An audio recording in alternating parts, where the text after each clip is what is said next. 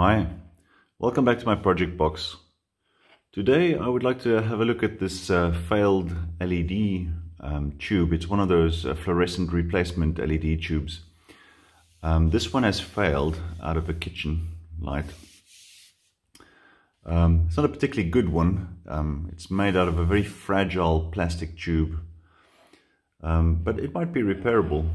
I've replaced it with a better quality one, but I think normally I would try and pull this end cap off and the driver would be behind here, but it's so fragile, it started to crack, so the plastic's all cracked here. It's so brittle. So if I try to pull that off, most likely all of this would just break. So what I might just do is either hacksaw this off carefully and see if I can get to the driver that way and just glue it back together if I can repair it. So let's have a look at that. This thing is so fragile, it just wants to break just by looking at it.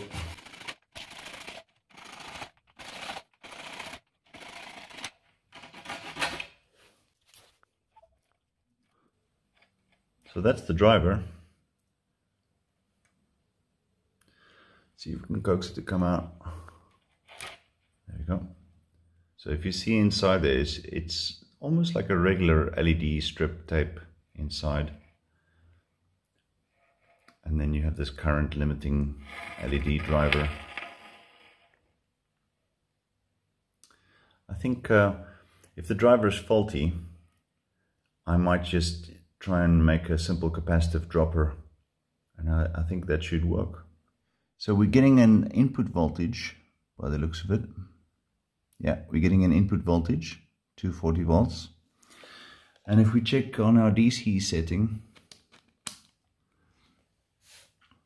we should see a voltage on this capacitor here, and I don't get any reading there, and that's directly connected to the output. So this is the capacitor is sitting across the output here.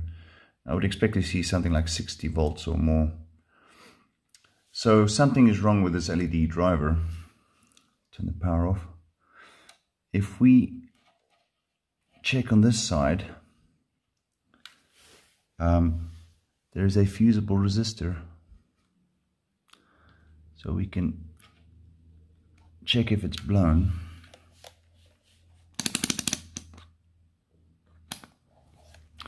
On the continuity setting.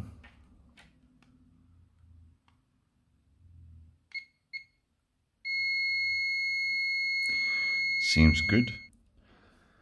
Yeah, so we have a simple buck converter here. It's not an isolation transformer. I think it's just an inductor that gets pulsed by this little chip, and it just pulses this inductor and reduces the voltage and limits the current to the LEDs. Thought I'd check with the diode test to see if the diode on the output is okay. So in one direction we get nothing, and if we sort the polarity we get about a ½ volt, which is good for a silicon diode. So it's not a Schottky diode, it's normal silicon diode on the output, and that diode is okay. I've checked for voltage across this capacitor, which is just after the bridge rectifier, and I get a DC voltage there, so I assume the bridge rectifier is okay. So the only thing I can think that's failed is the main driver chip over there, so it's not worth repairing. So let's try our little capacitive dropper circuit, see if that gets it going. So I think this is just about as simple as you can make a LED driver circuit. It's a simple capacitive dropper, as basic as you can get. You can make it more complicated, but this is as simple as you can make it. And I've salvaged some of the components out of the original driver, like the main filter capacitor and the fusible resistor. And the 1 microfarad capacitive dropper on the input is also salvaged from something. It's worth mentioning that you absolutely have to have your load of the series connected LED string needs to be connected because it clamps the voltage down. If you accidentally leave that disconnected and the circuit is powered, the capacitor would rapidly charge up on the output and it would go above its rating. Because I wanted to keep this circuit as compact and as simple as possible, I've eliminated the discharge resistor for the main dropper capacitor, and I've also not included a series resistor that connects to the LEDs to protect it from high frequency noise or anything that makes it through the dropper cap or when it charges up initially. The LEDs, I think, are less susceptible to damage because there's multiple series string connected in parallel that can shunt out any nasty current spikes. So it's less tolerant to the sensitive LEDs getting damaged. So my little DIY driver circuit is going to be very simple. We're going to have the inrush fusible resistor as a protective fuse and an inrush limiter that came off this board originally, and a capacitive dropper. It's going to be a 1 microfarad capacitor to limit the current and drop the voltage. And then I took the original smoothing capacitor off of the original driver and we'll incorporate that out as well. And what I'll do is I'll make my own bridge rectifier out of discrete diodes. It's just what I have at hand at the moment. So we'll start by taking these diodes, and we take 2 of them and have them both facing the same way. And we put them at an angle like that, and we twist them together. So we have the 2 stripy ends going together.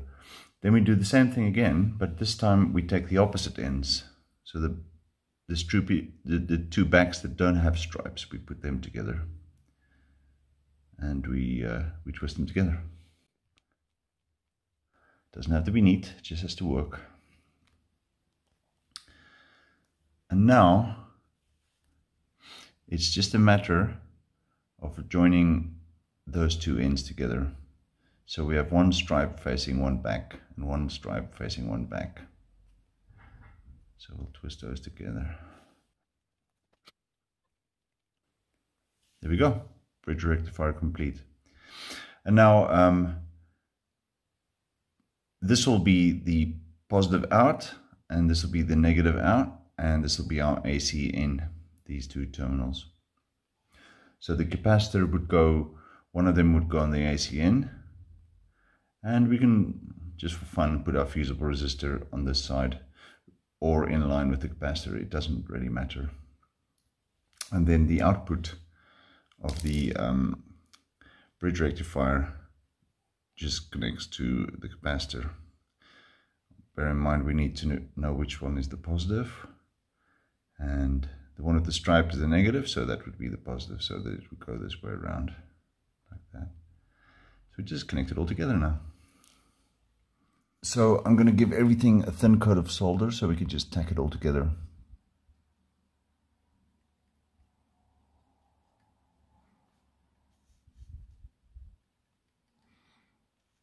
Even little balls of solder is useful sometimes.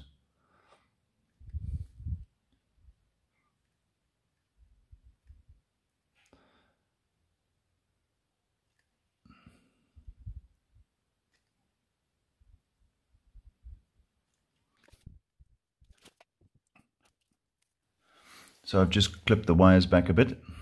So now we can just tack everything on. So this is the negative I'm doing first, and then the positive wire.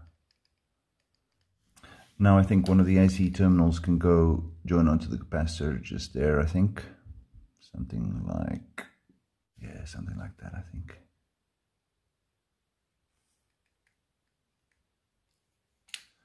There we go.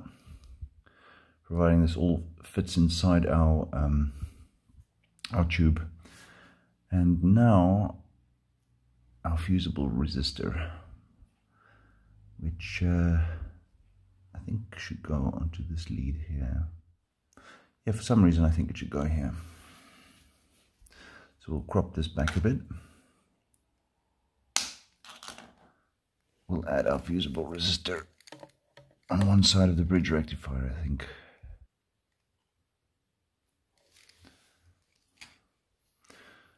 So it's not going to win any awards for a beauty contest, but I think it's going to work.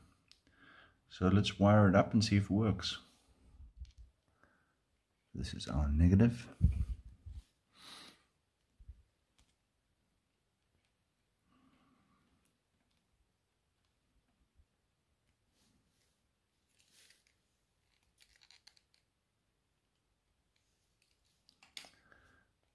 And positive on the other side of the capacitor. Now it's a very crude driver, but I'm sure it's going to work just fine. Like I said, it's not going to win any beauty contests, but as long as it goes in there and nothing shorts out, I think we've got a winner. So let's connect our end cap.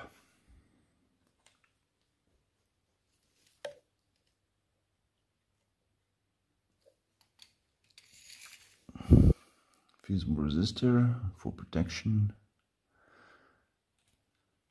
And then live and neutral does not matter in this case because the lamp is reversible. Let's see if that fires up if we apply power. Right, I've got it all wired up now, and hopefully this will all go inside neatly, and we can just glue this end cap back together. And let's fire it up and see if it works. So as you can see, we basically have a LED replacement for a fluorescent tube that works great. It's quite a crappy one. It just got this really brittle plastic stuff.